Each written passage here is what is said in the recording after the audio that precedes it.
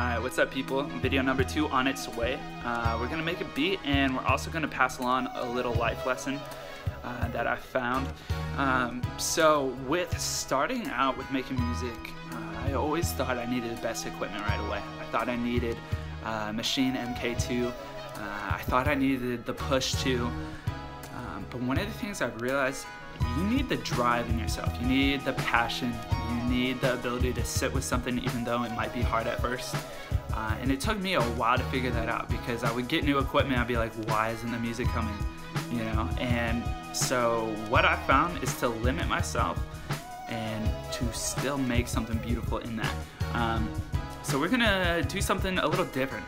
We got a fire escape at this apartment that I'm staying at, and I'm gonna sit out there with my headphones and gonna use whatever samples that I may have on my computer already and just go with that.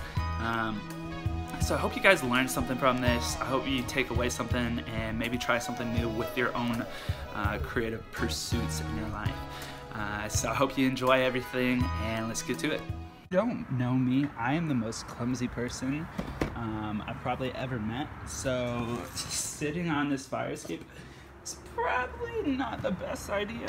But hey, we're gonna get to it anyway, and it's gonna be a lot of fun.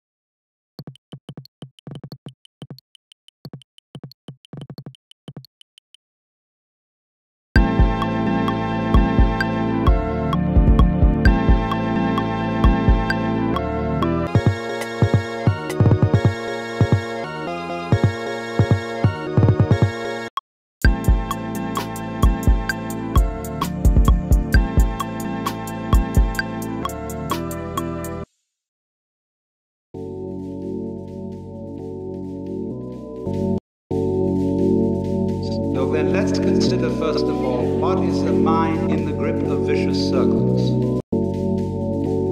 Well, one of the most obvious instances that we all know is the phenomenon of worry. Alright, so we did it. The beat is done. The transitions are a little wonky there at the end because I didn't have that much time to be working out there. But I hope you guys learned something. I hope you enjoyed it. I'm not going to show me chopping up the Alan Watts sample just because I was just going off of what I liked from it. And that was kind of the longest process. I think it took about 20 minutes.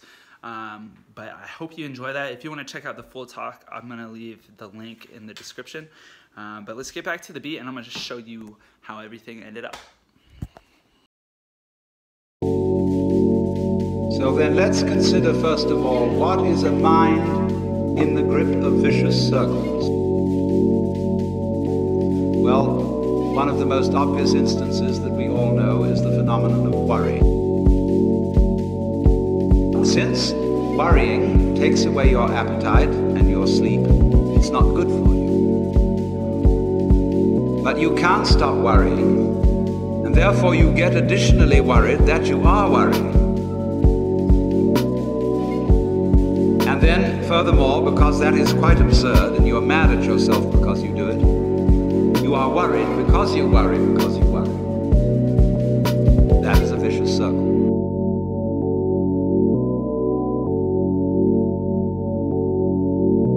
So now, can you allow your mind to be quiet?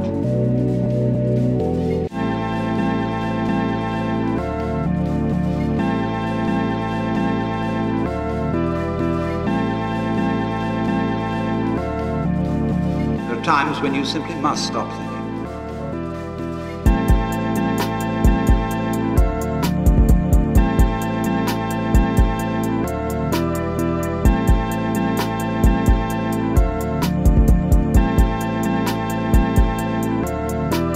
Allow your mind to be quiet.